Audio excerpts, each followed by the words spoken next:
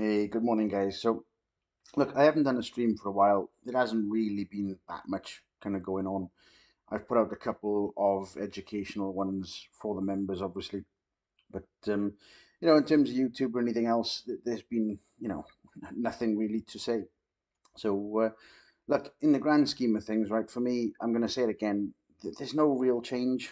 What I've done this morning, we actually joked around last night with Chat GPT in our prop firm channel, right? So we had a few little discussions and using Chat GPT. So what I decided to do this morning was actually run this question through Chat GPT, right? Now this basically was taking the swing high, the swing low, swing high, swing low, obviously from these particular swings.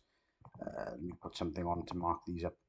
So taking this, this, this, this, this, and this, right?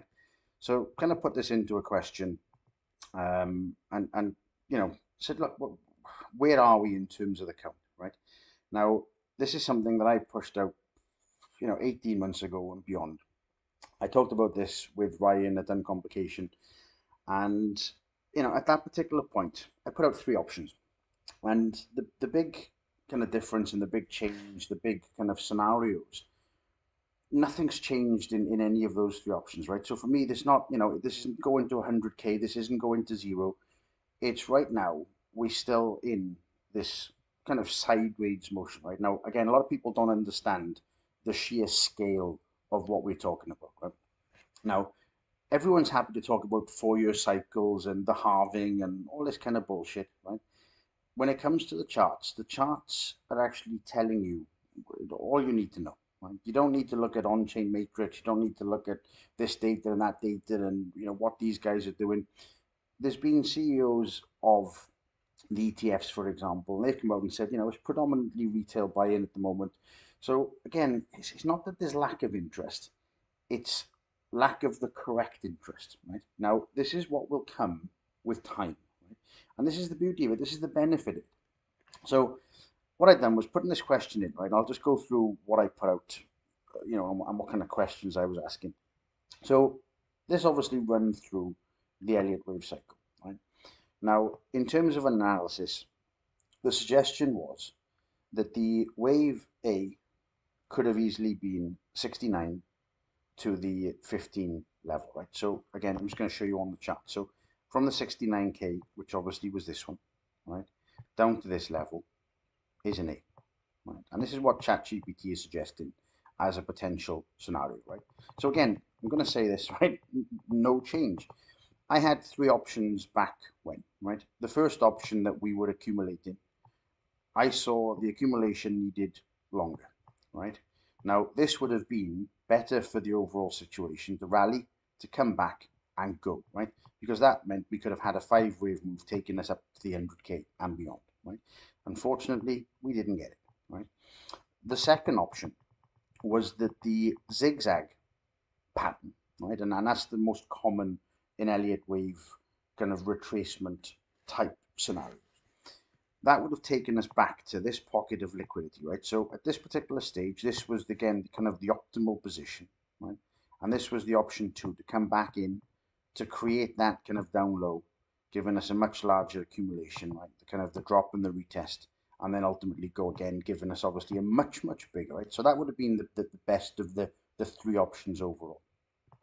The third option, right, was the fact that we go up and we run out of steam as we get to the highs. Right? So again, if you run this in, put this at the 69K high, you know, we've kind of failed and failed and failed again, right? Now, the challenge for me, and this is what, again, a lot of people who are thinking too short of a time frame, they think, oh, this is negative and this is, anti-crypto and anti-Bitcoin, right? The people with less than half a clue, right?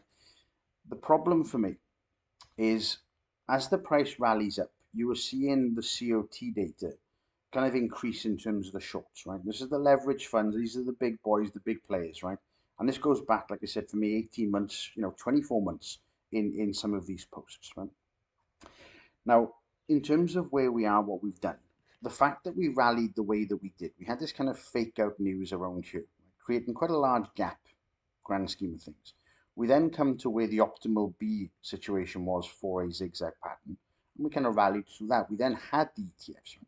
So at this particular point now, we're sat in a position where we've got 12 ETFs approved, we've got a price multiplier, and we've had the halving, and yet we're still $337 above an all-time high that we saw back in 2021, right? So for me, the question is not where do you think we go, and the question is why haven't we broke, right? Now, back to Chat GPT, what this was suggesting is that obviously these waves, right, could be massive. So the next question for me was, where was the question? Would it mean that if B, this is the question, would it mean that if B was completed at the 73,835 level, which is the current all-time high, right, that this was an expanded flat correction, most likely, right? And the answer was yes. So at this particular point, what we now see is if we had the A down here and the B up high, right, we've got to be looking at a couple of clean levels, right? So we've got obviously gaps, we've got gaps, right? We've got a nice bit of liquidity there, we've got gaps, right? We've got massive liquidity there, right? And obviously we've got all the way back down. I kind of don't see this, if I'm honest, right? I kind of think that we're not likely to come down there, right? So for me, these are the obvious kind of areas, the obvious kind of plays, right? So these two really for me are the big kind of zone, the area of interest, right? So going back to the Chat GPT, what I was asking, and the reason for kind of asking this and showing this, was that I want to see what are the characteristics, what are the levels. I then come in and I ask about the Fibonacci relationship, right? So the next question, what are the normal Fibonacci relationships, right, in terms of an expanded flat? Now, I obviously, personally, I know all this, so I've traded, Elliott Wave for 15 plus years. In terms of using ChatGPT, it's just to kind of highlight that it's not me saying this, it's me kind of spitting in the information and saying, look, if the price has done X and the price has done Y, what do you think, ChatGPT, right? Where do you think we are? And ultimately, ChatGPT is basically saying, what I've put out 18 months ago, right? So, in the grand scheme of things, the Fibonacci relations, right, all come down. And again, you can go through this, pause the video, do whatever you want, right? You type this into ChatGPT yourself. In the grand scheme of things, right, the length of wave A, right, and this is obviously the 69 down, right? So if we regard A, this is still, for me, still only one of the three options, right? Option one, I think that's gone in terms of the accumulation, right? So the bigger picture would mean it's a much bigger accumulation, right? Which, is great for the long run, but it's not the now, it's not the immediate future, right?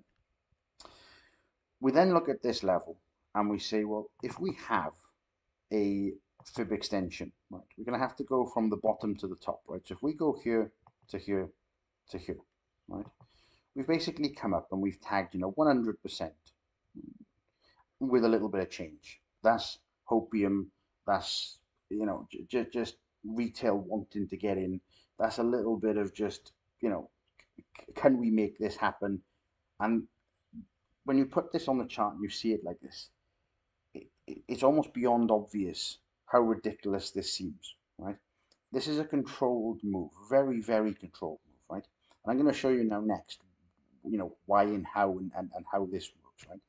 So one of the options is in and around this yellow region, right? Now, obviously, we've talked about things like a distribution pattern, distribution cycle, a schematic in terms of the Wyckoff distribution move. I talked about one of these here. I talked about one of these here, right? So, look, in the grand scheme of things, if you were to have a larger scale move, there's nothing stopping us seeing a UT or a UTAD up to this region before we fall, right? Now, clear levels for falling, obviously, back to the Fibonacci relationships, we've got one, this line, this cluster will start to create, an area of interest here. I don't think we come all the way back down, right? So back to ChatGPT. These are the kinds of levels and regions, right? Now, the next point was, this was looking at the 1618, this was looking at the 1, and this was looking at the 0.618, right? So this basically spat out a couple of levels from 53 obviously being one of the length of A. We then had the kind of conclusion being 40,750, right? And we had the length of C being 33,085, right? So what I done was I put these on the chart, get rid of the pen, I put these on the chart, and I put these as three horizontal lines. One, two, three, right? Now, the orange one is what I'm going to talk about in a second, but the two green ones are the 33085, which I just mentioned here, and obviously the 40,750 being the range, right? So the point being is, forget all my background, my technical experience, the length of time I've been doing this and so on. Just looking at this as purely, if I was to go into Chat GPT and ask the question, where do you think Elliott Wave is right now? What kind of plot are we in? What type of cycle are we in? Where are we kind of on the map? The next area of interest in terms of liquidity is in and around this region, right? Now, what I find interesting is back in 2021, I believe, maybe in early 21, maybe late 2020, I posted this post, right? Now, this for me was the first time, and I think I've mentioned this actually in the post. This was the first time seeing kind of institutional Bitcoin, right? And although you've seen kind of a shift from 2017 through to, well, kind of late 2017, early 2018, you saw the shift. That was predominantly venture capital, angel investment. It wasn't really the trading element. This was more the investing element of Bitcoin, right? So I'm just going to leave this load a second. Yeah, this was February 2021, this particular post, right?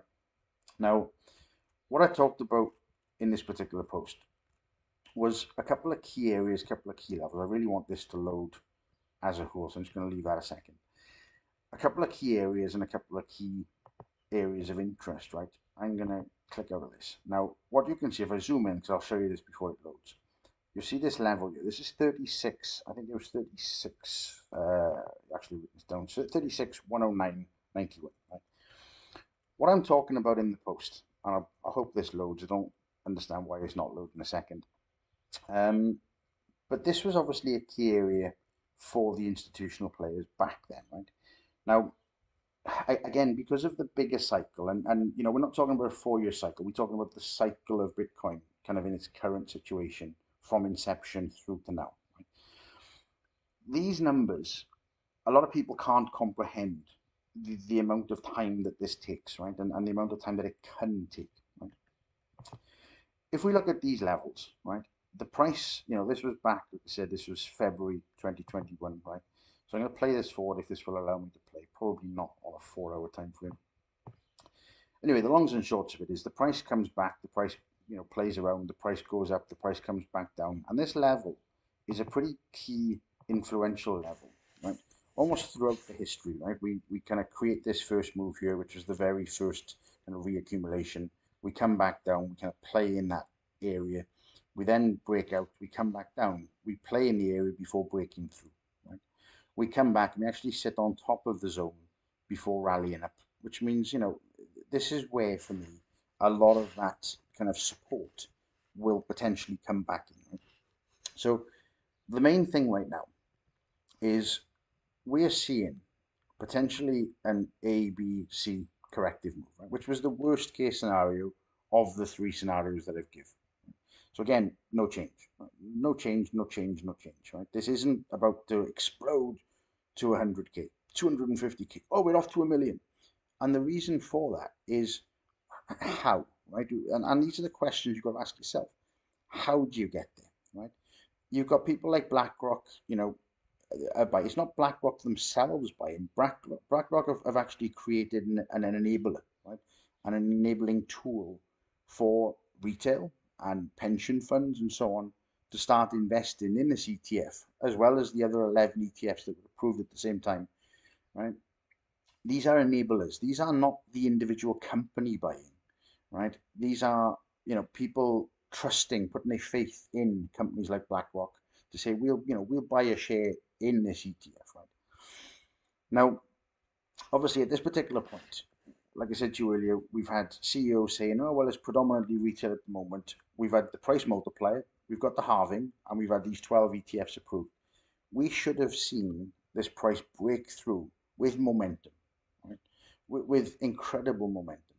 At the moment, we've got this kind of ascending move, right? We've kind of peaked the top, we've hit a little bit of hopium, and then we've kind of fallen back below these levels, right? So all in all, for me, I still think the ABC move is probably the most likely in terms of the three scenarios, right? Now, coming back, even further, I've talked about these levels. This obviously goes back to March this year. This is the same kind of region. There's a lot of liquidity in and around that region, which obviously would kind of induce a larger, much larger move, bigger picture, right? So the way that I'm seeing this right now is pretty much no change, right? Pretty much, similar kind of situation. We've had all the kind of the good news. We kind of need more stuff, more input, more liquidity, more interest really, before we start seeing moves higher. If we don't see these moves higher, we don't see, new inflows, massive levels of inflow.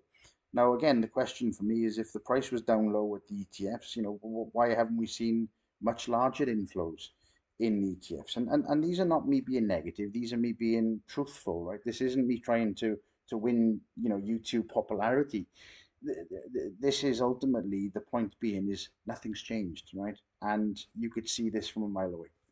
Now, the last thing I'm going to show you before closing this out is the crypto COT. Right? Let me see if this is still live, still current. For some reason, it's lagging a little bit this morning. So we've got obviously a couple of screenshots. Leverage funds is what I'm waiting for this to load. We got a couple of screenshots here. Right? Now, the leverage funds, and this is again where you got to think bigger picture. Asset managers, right, are net long. And there's no doubt, there's no question, for me, I see this as a much bigger picture. Right? The asset managers are net long, right?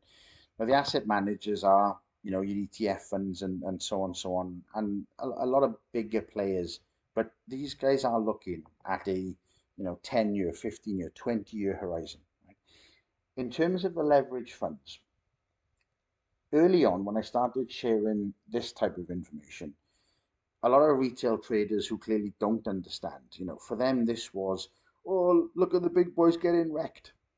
And the truth of the matter is, who's selling at a premium after buying at a discount to the retail that are trying to push this to 100K?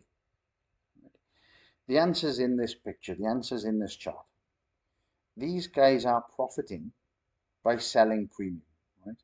The value area sits down and around still around the 36 to 40K level for me personally, right? Now, at this particular point, you can do with what you want this information. But for me, this is why I'm going to say again, no change, right? So bigger picture right now, I still think that there's a larger pullback. I think we could potentially see a UTAD. I've talked about obviously the larger move up in terms of a move coming up, but I don't see any sustainable move up, which means we're very unlikely to ping, 100K, 150, 250K in the near future, right? I think obviously the liquidity is more likely to sucker some more newer traders in at a break of a high. That will ultimately be the UT or the UTAD, depending how early or not we are in the distribution schematic. And then ultimately a fall back down to some kind of sensible levels of liquidity that should potentially clear these shorts from a COT perspective, and then ultimately give these bigger players a chance to be buying, soaking this up on a larger scale. All right. So I'm going to leave it like that. Again, thanks for watching, guys. If you watch this to the end, great. If not, then, we know where you stand. So again, thanks for watching. I'll see you on the next stream. Cheers all.